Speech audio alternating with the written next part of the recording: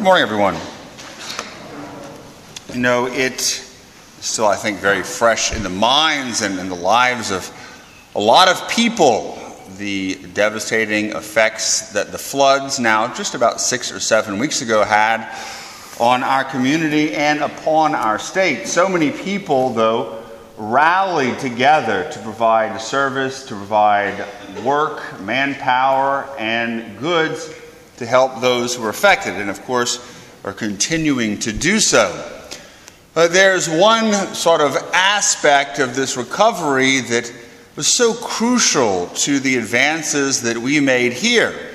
As much as we as individuals or as a community wanted to or did a lot of work in order to help others, it really would have been impossible to do it without the help of international organizations such as the United Way or the Red Cross, who coordinated efforts, who gathered goods, and with their network of connections were able to disperse and get a lot of help to those who needed it, especially the most.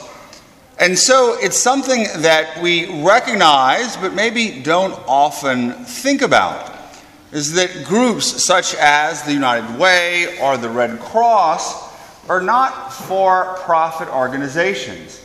They're non-profit organizations. And for them to be able to do the work that they do here and throughout the world, they depend upon the generosity of people who support their mission. Not only organizations such as the United Way or the Red Cross, but think of the different groups around the nation that raise money for cancer research, the March of Dimes, and so many other organizations that do so much good work to help those in need. These are all NPOs. They depend on gifts, donations, and generosity for their survival and the success of their work.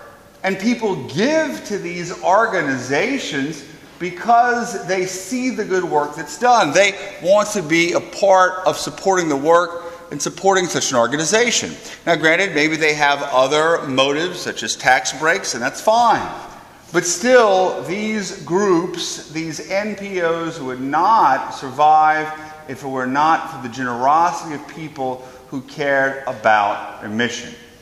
So why do I bring this topic up? One, because of course, as I said, it's very fresh in our minds, and we realize how important organizations such as this have been to help coordinate efforts in the area. And of course, they're doing it now in Haiti and throughout the East Coast, having been affected by Hurricane Matthew.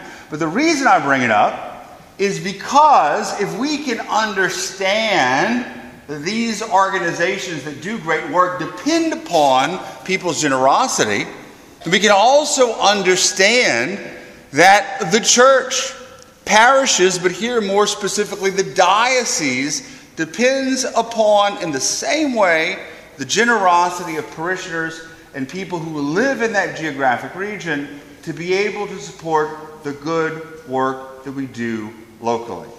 And so that, of course, is my segue into admitting that this weekend is Bishop's Services Appeal. It's the Year of Mercy, so the good news is I'm not going to play the CD. Instead, I am going to talk about it.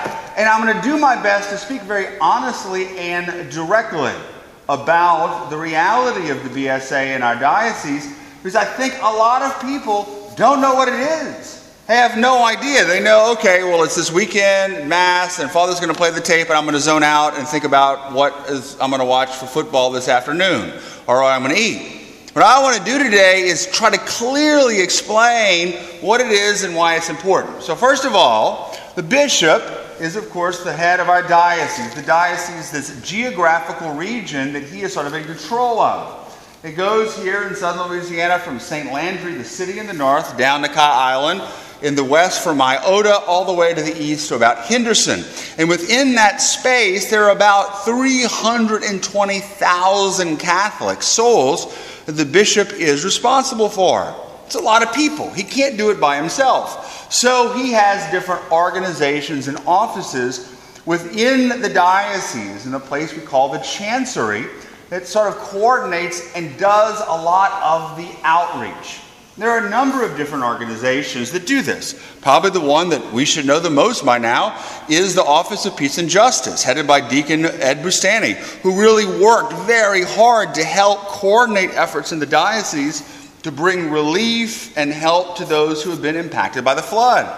But also the different services that the bishop provides. Help to the disabled, help to minority communities in our diocese, formation of seminarians and priests, religious formation, outreach to the prison and the prison ministries, help to those who are deaf. There are so many different organizations that the bishop uses to help those in the diocese. And just like these other large organizations, whether they be the Red Cross or the March for Dimes, the American Cancer Society, the diocese is a non-profit organization. The bishop is not the head of some big company where we can make a bunch of money and sort of self-sustain. We, like these other organizations, depend on the generosity and the support of people within the diocese. And so that's why once a year the bishop has the Bishop Services Appeal, an appeal throughout the diocese for people to be generous and support the good work that these offices, these services the bishop provides, does throughout the year in the diocese. Now, I've been a priest long enough. I've heard a lot of people offer questions or critiques of this.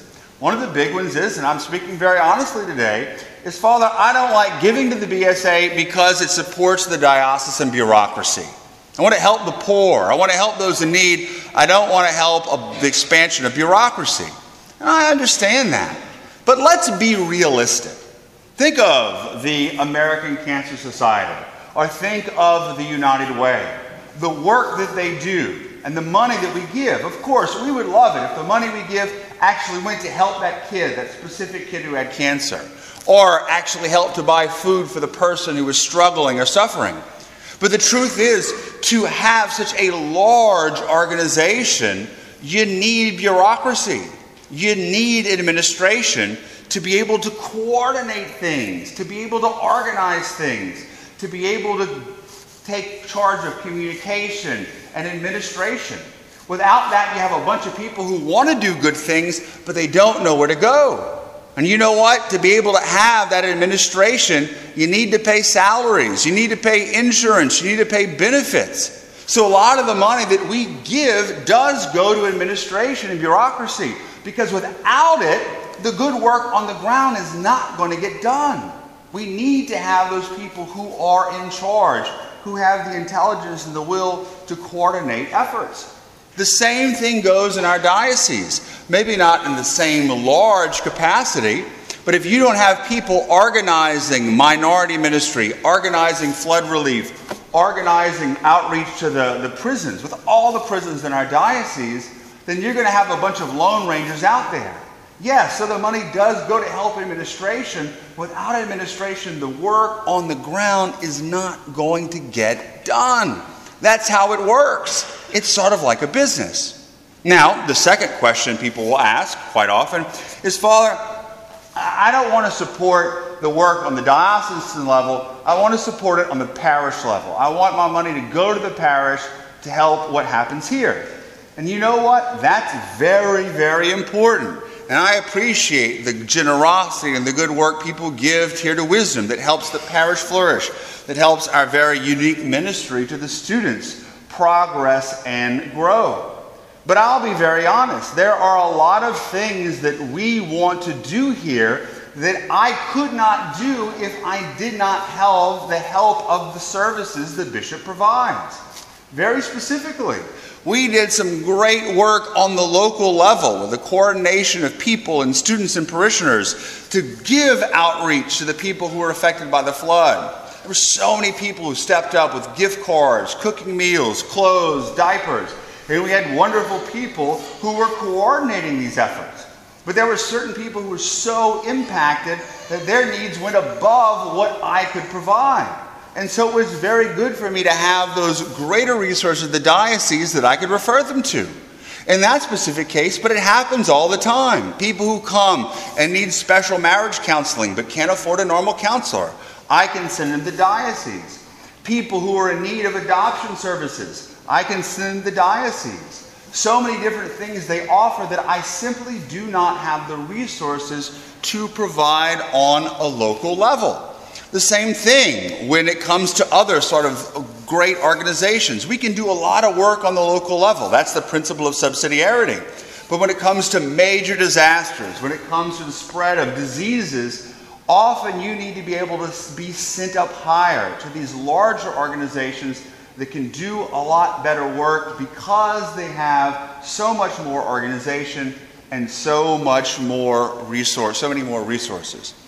And here is sort of the third and the final thing that people may sort of ask when it comes to giving or when it comes to supporting the bishop's service appeal. And these are questions that I hear a lot. This is something that becomes very, very important when we come to understand the need to be able to give, the need to be able to support, is the fact that, hey, Father, you know what? I don't really see the impact of my gift. You know, when I go and I help the person who's suffering from cancer, or I help the person who is suffering from a flood, I can go there, and when I work and I help, it makes me feel good. But when I give to the BSA or when I give to the collection, I don't feel like I'm making a great impact as I do in the other ways. And I can completely understand that. This is a type of giving that doesn't necessarily provide warm fuzzies. But if you think of it like this, the church is not just an NPO. The church is the body of Christ. The church is the family of God. The Pope, the bishop, the priest, they're sort of like the fathers who run the family. And everybody here knows a father or a mother cannot do everything by themselves. They need to have the other members of the family pitch in their own way, whether it be financially or by doing chores, by doing all sorts of things that aren't glamorous, that don't get a lot of attention, and often don't make us feel all that great. But they need to get done, or the mission of the family will simply not be achieved. And so it comes to mowing the lawn, preparing breakfast, bandaging wounds, helping the children do homework, cleaning up the tiles in the bathroom, whatever it is. We give to this because we understand the bigger mission. It's not about how it makes us feel. It goes to contribute to the good of the family. And so, yes, we have got to sort of look beyond the fact that giving to BSA or even giving in the collection isn't going to necessarily give you a great feeling. You may not see a great impact. Your money may go to pay the light bill. It may go to pay the person who comes to clean up. But we need the help and the assistance on a local level and the diocesan level from everyone.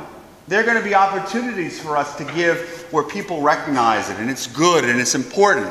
But we also need to give on this daily level to be able to support the administration, to support the bishop services, and to support the growth of the diocese and the growth of the local parish. And so that's what I really sort of want to encourage everyone to be able to do, is to think in this regard. I can tell you honestly, preaching on the BSA is not my favorite thing to do. It's not something that necessarily gets me very excited or gets me very, very engaged. But there are a lot of things like that I am not necessarily passionate about, but I know that they are important and we need to get done. There's no way for me to communicate this to make you super excited about giving. But it is something that is very, very necessary. And the bishop and his services do a lot of good throughout the diocese and on local level. And the bishop I depend upon the support of good Catholics throughout the diocese to continue the growth and the proliferation of these services. Amen.